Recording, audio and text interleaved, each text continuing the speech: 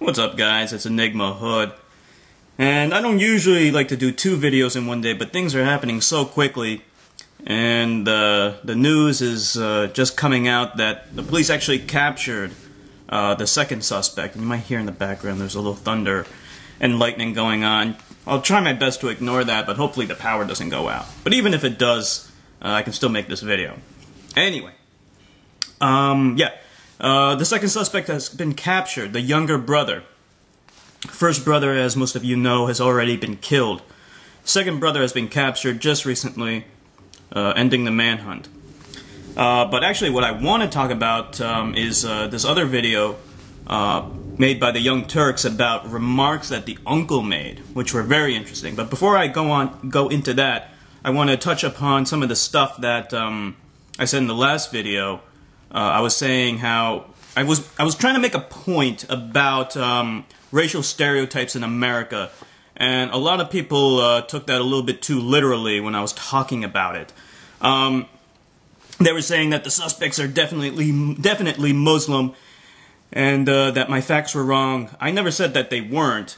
I was trying to make a point about stereotypes and how stereotypes look like. You know, basically guys that look like me, hairy guys, brown guys. I thought that was pretty obvious. That was the whole point of what I was saying. It wasn't confirmed at the time that they are Muslim. They might be Muslim.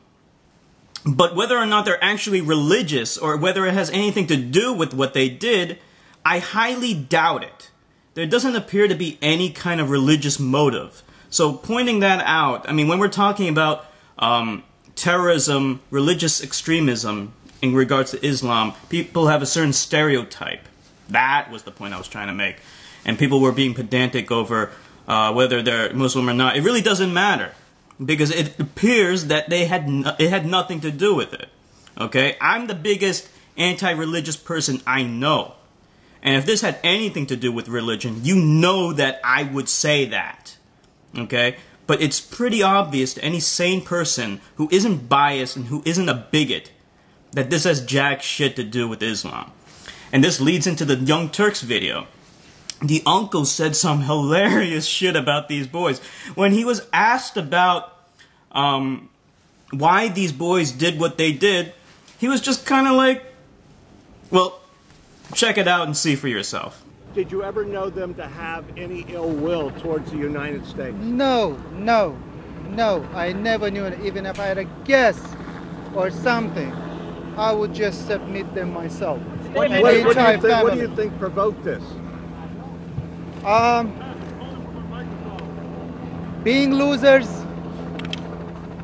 hatred to those who were able to settle themselves. These are the only reasons I can imagine of.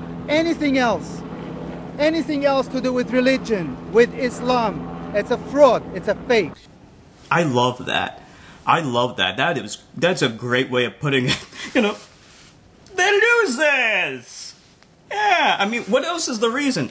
He's saying that it really has nothing to do with Islam. It wasn't a political thing necessarily. When we're talking about religion, politics, you know, intertwined, it had nothing to do with that, he's saying. He's just saying what I predicted to be the case. And this still might be up for debate, but it was probably a case of lonely guy syndrome. They couldn't really acclimate to American society, and perhaps they became jealous or felt animosity. And the uncle was having none of that. He was having none of that. He was very, very hostile, and justifiably so. You know, because America took these people in, and you know, for them to feel this way, he felt indignant about it. You know, how can you treat Americans this way after what they did for you? You know, giving you safe passage to America to live a better life and so on and so forth. That's how he felt about it. Oh geez. What do I want to say about the Islam thing? You know, it really has nothing to do with it. I still feel that way. I mean, things could change. I mean, maybe the uncle is wrong or whatever. It's possible, okay? I'm not saying that everything that the uncle is saying is 100% concrete. I mean, it could still have something to do with Islam, but I fucking doubt it.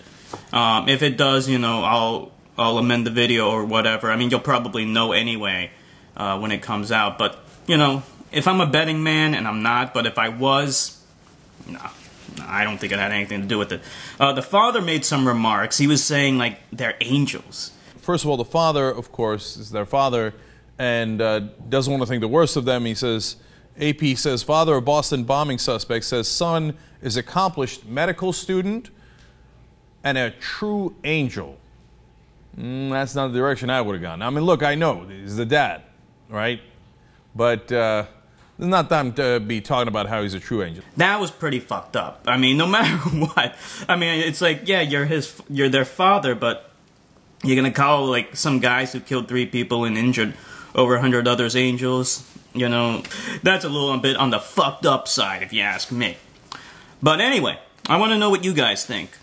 Post in the comments section, and check out the Young Turks video that puts a little bit more on what the uncle said. And you know, this guy, I could listen to this guy for an hour. He's pretty hilarious. Anyway, this is Enigma Hood signing off.